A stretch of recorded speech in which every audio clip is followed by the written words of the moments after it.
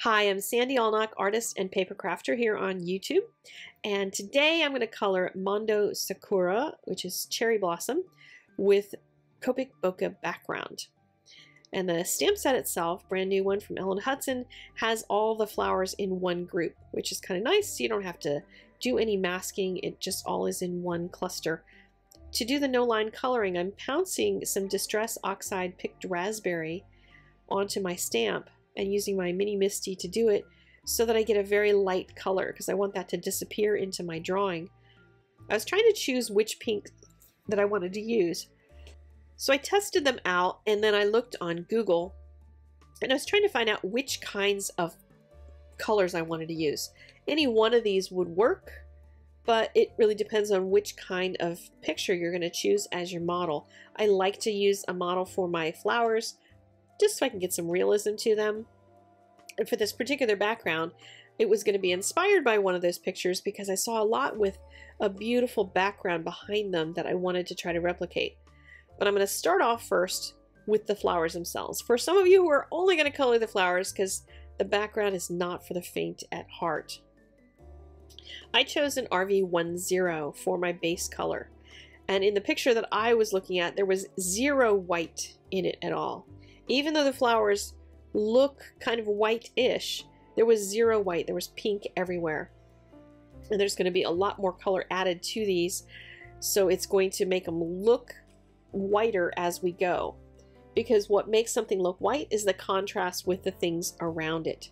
So I'm using a really dark red color in order to make my leaves and my stems, and I'm even going to add more stem in here. The stem that's not even on there. I wanted to attach it to the side of the card to make it look like there was a branch. I added a little more of the branch in the interior.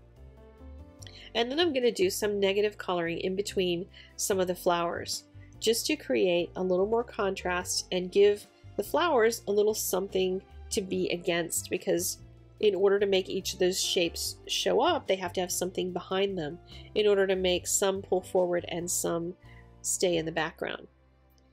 My second color for my shading is an RV11, which is surprisingly desaturated compared to the brightness of that RV10. You would not think that. If you move to an RV13, it gets really crazy really quickly. The RV1 family is just an odd one. It goes from one thing to another really quickly. So you'll need to test them out, but when you're doing your mini Misty work, just stamp a couple of them so you can try out on a couple different petals which colors are going to work best for you. But you can see how nicely I'm starting to get some soft blending and some dimension just by adding that really dark center to each one of them and then blending a little bit with this RV11. And you may need to go back with your RV10 and start doing some blending too, but hang tight because we have a long ways to go on this one to finish off the coloring on this. I decided to use an RV39 for all of the little parts in the center of my card or my flowers. And if you're having trouble getting those thin lines, try using the edge of the chisel nib. Sometimes, depending on the condition of your chisel nib, that will make you a really thin type of line like that. I'm using a YG63 for the little bits in here. It makes them look right now a little bit like they have flower measles. I don't know if that's a thing. If you're going to just do the flowers themselves, I would use a lighter color than that to add a little bit of green there. But I'm going to be using a lot more color in the whole thing, so I need a little bit more of that heft of that color because I'm going to add a lot more to it eventually. To add some more contrast to it, I grabbed my E49, it's the darkest of the browns, to add the very, very, very darkest and go in. Look how all of a sudden adding that contrast makes everything pop. Just immediately, it makes a huge difference.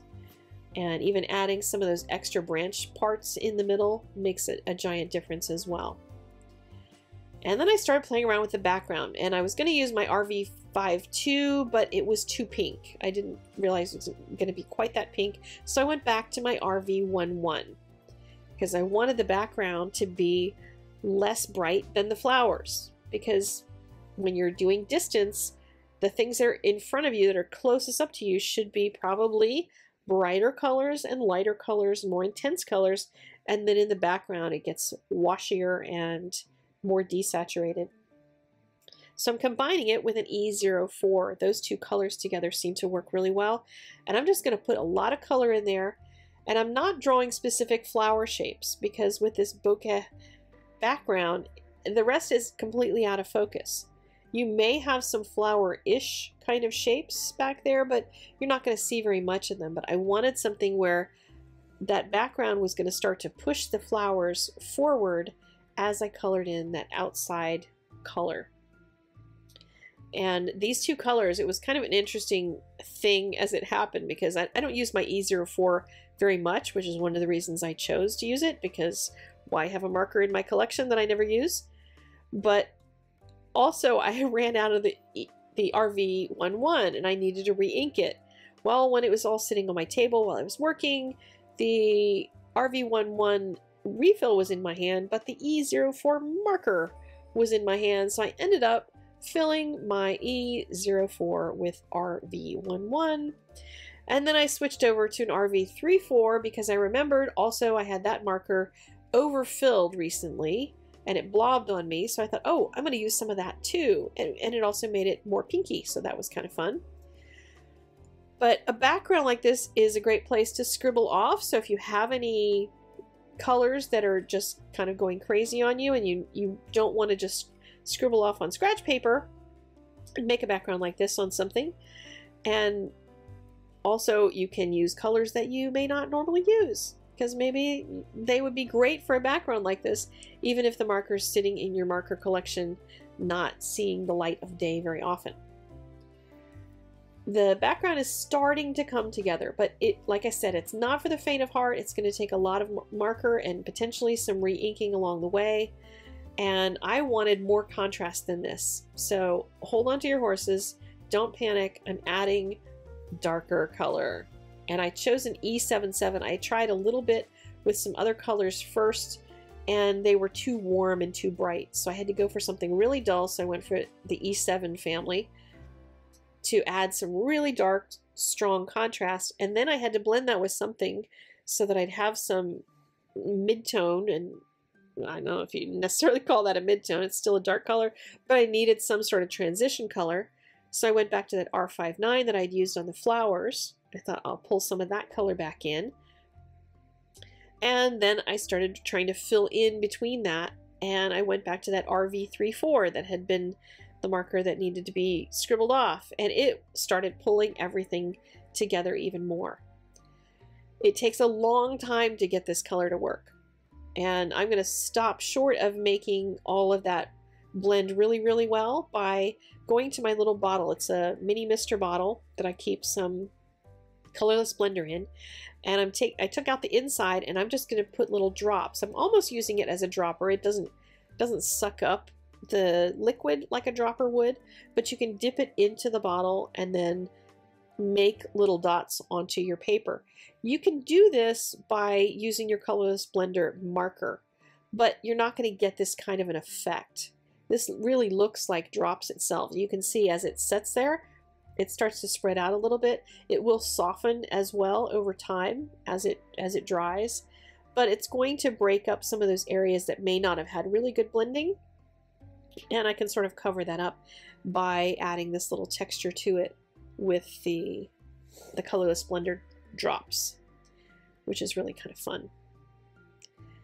So once that is kind of in place, I wanted to see where it was going to go before I decided if I wanted to do anything else with it. And I was cleaning up a little bit with my RV34, just some edges and adding a few little spots that needed to be tidied. And then I thought, wait a minute, I need more contrast now in the flowers, because they had lost their contrast because now they're against all that beautiful color in the background.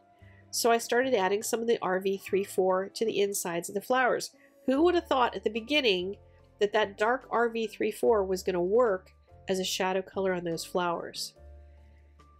At first, it seemed like that RV11 was almost really intense for a very light pale flower. But at this point, it worked really well. And then I can blend that in with my other original colors, either the RV11 or the RV10, and start to add that softness back to the flowers. But you can see how soft now those green dots looked. It doesn't look any longer like flower measles because I've got all this other contrasting color on it, and I also went over it with a layer of the lighter color when I was doing my blending. So I stamped my hello in black and my beautiful in white embossing and layered it onto a card base. How beautiful is that? Really fun. It's a nice flat card, but with so much love poured into it that hopefully the person that gets it is going to be really happy and feel very loved for getting a card like this. Thank you so much for joining me for this video. If you liked it, click that like button, and all the supplies are listed in the description down below. It's all over on my blog if you want to pin stuff, and I will see you guys again next time. Have a really great day. Thank you. Bye-bye.